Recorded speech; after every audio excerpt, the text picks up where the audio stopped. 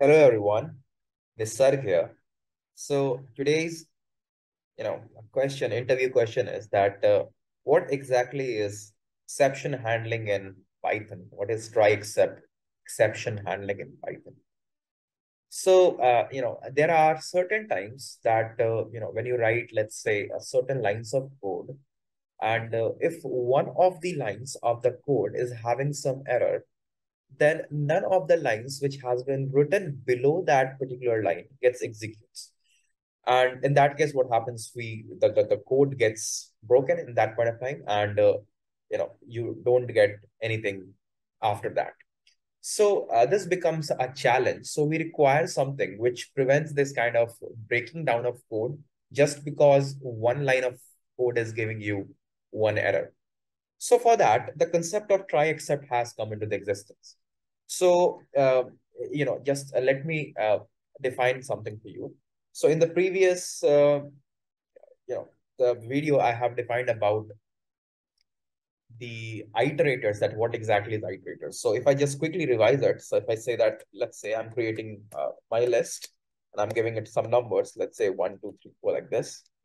And now if I just say iter, so basically I'm converting this iterable into the iterator object, and I say my iter stands for, I'm just giving a name, random name, so that it is a iterator object, my iterator object.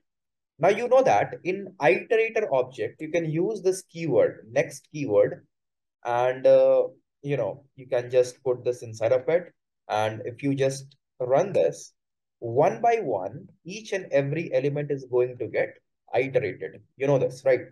So when you say next, each and every element is going to get iterated, and when every item has been iterated, once you reached at the last item, and again if you say next, you are going to get an error. And let's say there are certain things which has been written after this particular thing, nothing will work because you get an error and your code is no longer running the things which has been written below to it. So in these kind of situations, we do use try except block. Let's say, how do we do it? Let's say I say try, and what I'm gonna say that just use my print functionality basically, and inside of it, I'll put this next of my ITER. And I say except print end of iteration. Okay. Now let me just reinitialize this thing again. Means I'm going to create a new iterator object. My ITR has been reinitialized again with the iterator object. Now, you same thing you can see, I have used the next keyword for my ITR in the try block. And I said that you need to run this, execute this basically, if it is not giving any error.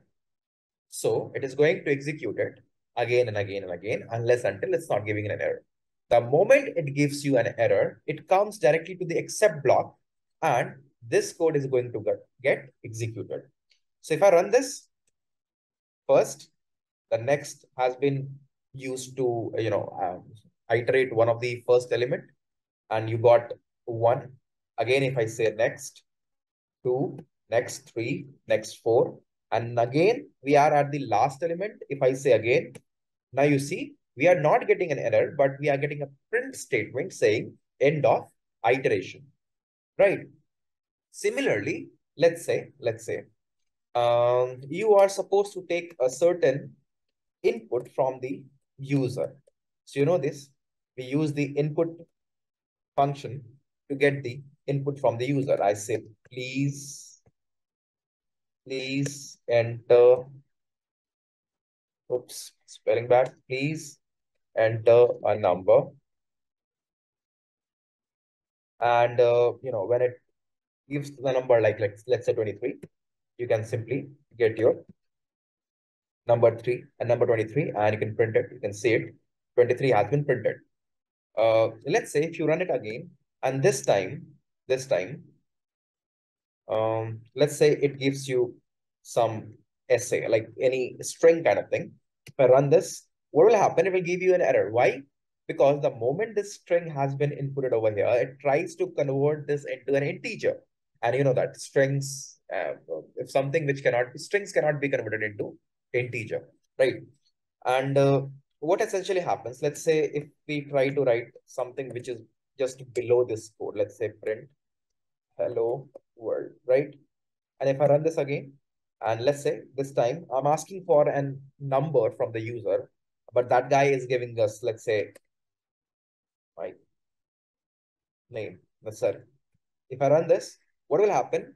It will give this particular line is giving me an error, and the code is getting broken at that point of time itself. That's why this print hello world, which has been written just below this line, is not getting executed. And because of the error, everything is going for the toss. So in order to save these kind of things, what we do, we use try and except block. So if I simply take a try block and put this thing inside, and over here, if I say except exception as E, oops, my bad, exception as E, print E. Run this. Now, if you are putting 23, a number, that's well and good. It's going to take that number, and we have this print hello world, and this hello world is getting printed. Let's say if we are asking for a number, but that guy is giving some sort of, let's say some name, let's say Reynolds.